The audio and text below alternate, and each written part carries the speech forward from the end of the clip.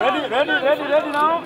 Okay. A PR exercise on an election year, reads the script from a page legislators under the opposition say the budget speech as presented by Treasury Secretary Henry Rotich was plucked from. This is one of the worst budgets that we have gotten because what they are doing is a campaign tactics, is a PR budget.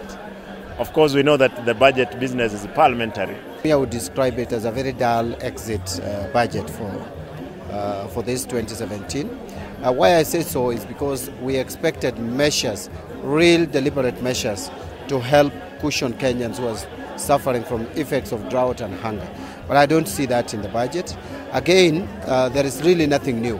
The budget of this year is reading like it was last year's budget. The delicate balance the Jubilee administration was tasked with in presenting the 2.6 trillion shilling budget was not devoid of political play, not to upset the nation too much 130 days to the polls, but to not also give fodder to the opposition in an active campaign period. But opposition MPs are an unimpressed lot. Najua bajeti ya Jubilee sisi hatuonangi kitu ndani ya ile kama ni formality tu.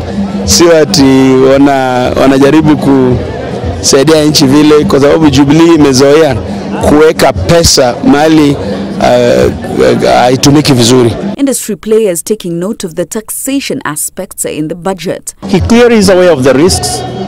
He's very, at least as he explained them, the external risks. We've talked about the external risks, but he talked about that. And also domestic risks, he talked about the drought.